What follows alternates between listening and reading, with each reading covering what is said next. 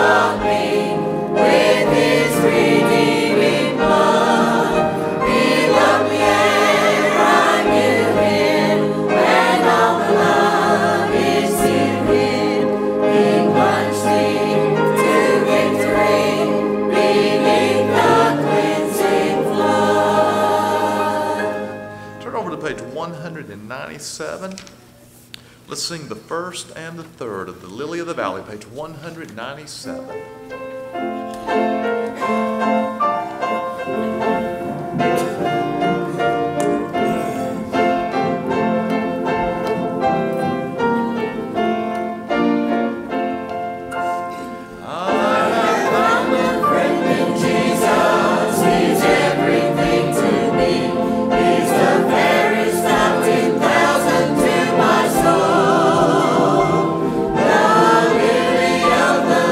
Valley,